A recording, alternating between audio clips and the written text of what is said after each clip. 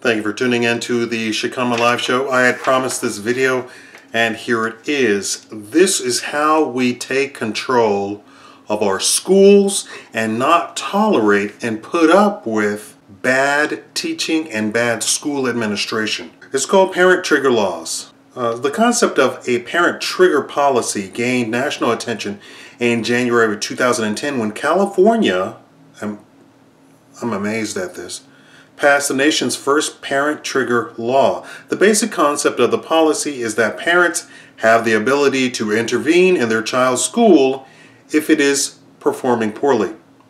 With enough signatures from parents, any number of actions can be taken against the low-performing school. These can include converting it to a charter school, replacing some of the school's administration and faculty, and closing the school altogether. Some have also proposed offering affected students private school vouchers. Advocates argue that parents should have a more active role in their child's school is managed. They also claim that the traditional procedures for turning around low-performance schools are too slow and heavily influenced by political interests, not necessarily the students' interests. Supporters hope that the existence of a parent trigger law will encourage schools and districts to better communicate existing school improvements to parents in hopes of avoiding a parent petition. Opponents claim that there are mechanisms already in place to intervene in low-performing schools. They point to school accountability committees and local school boards as the existing means for parents to be involved in operation of their children's school. They also worry that parents may not be aware of the changes low-performing schools have already made, such as hiring new administration and teachers. Some raise concern that corporate charter school operators are using these laws to expand their business, an argument that some states look to address by prohibiting charter school operators from funding petition campaign. As of March 2013, at least 25 states have considered parent trigger legislation, and 7 of them have enacted some version of the law. The 7 states are California, Connecticut, Indiana, Louisiana, Mississippi, Ohio, pilot program in Columbus School District, and Texas. While each state has taken a different approach, there are some common provisions that most states have included in their law. Most of the states include a process by which parents of children attending a low-performing school can sign a petition that initiates an intervention in the operation of the school. Each state law also lists what intervention options are available to the parents. Most of the states describe the role of the state education agency in determining what happens to the school. And some states include an appeal process for the school district overseeing the targeted school. So there are 25 states already considering parent trigger laws. 7 of the states have already adopted them.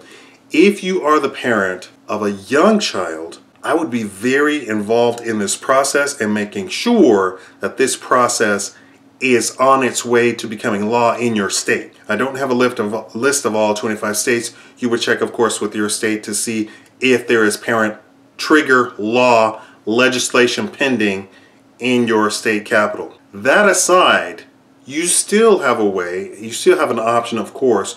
You can, of course, then go to appeals courts and sue the school board, the administration, the faculty of a school. You have to do this because a lot of these schools, of course, are state-run. So you have to sue the state.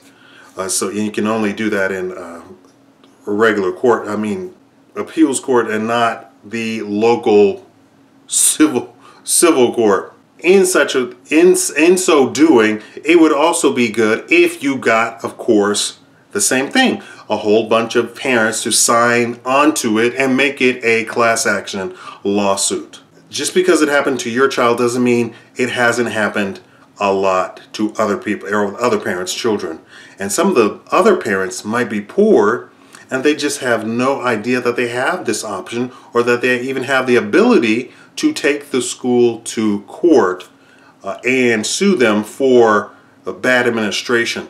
Now, all of this, of course, is stemming from my videos concerning the children who were suspended for making a finger gun, or making a gun out of bread, or making a gun out of paper, or playing cowboys and Indians, cops and robbers, and then being suspended for that action.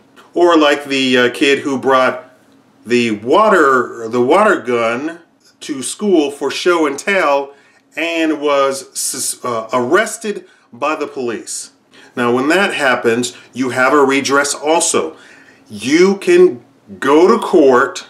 Of course, you would go to the city council, mayor, then go to court and have the police department closed, and have the police administrator, the chief of police, the lieutenants, and with the leadership, and that police completely removed from police work. You have an option. You have a way to do this. You do not have to sit back and take this, and you don't have to say, well, I'm Rambo, I'm going to stand here and I'm going to shoot the police when they come. That is unnecessary. Not that you shouldn't do that. If they come to threaten you, they are human beings. They're not actual gods. I know they think that they're gods. They're not actual gods. If they come and do you harm in your house, on your property, you have every right to defend yourself. Nobody is saying that. However, you can completely remove them from being a police altogether. And then you have a situation like the policeman that shot the guy for texting in the previews of a movie and killed him. He's on murder trial, of course, right? You have options. I'm trying to present you with those options. So you have the ability to remove faculty, administrators, or even shut down an entire school. You have the ability to remove policemen, their leaders, police chief, completely, or even shut down a police station.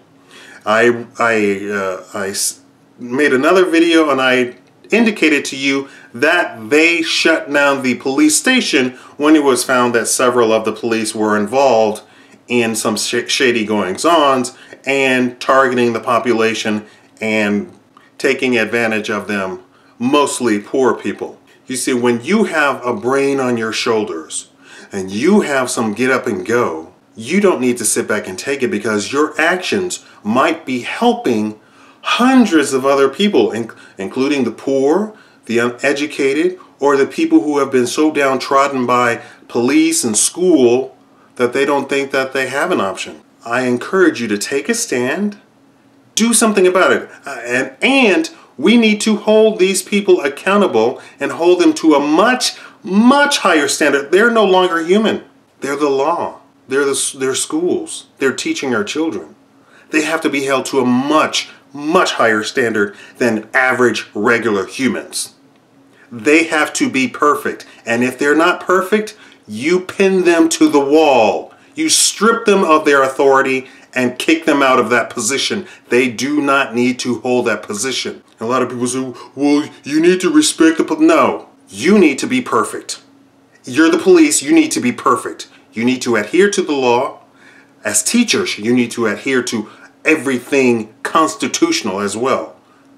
As a teacher, you don't have an unfettered ability and authority to do stuff to children, especially children. These children belong to parents, and you as parents need to put their feet to the fire and make sure that they are perfect. And if not, you pin them to the wall, remove their authority, kick them out of that position. Zero tolerance. The schools have zero tolerance. Police have zero tolerance. You as parents need to have zero tolerance as well. Zero tolerance for any level of incompetence, no matter how minute. Zero tolerance. That's what it means. Stick them to the wall. Remove them from the position. Thank you for choosing to watch the Shikama Live Show. Please share my video. It helps the channel grow. Just click the share button below and share it on Facebook, Twitter, or what have you. Thank you so much for that. I have seen people actually sharing my video before I even have a chance to share it on my Twitter.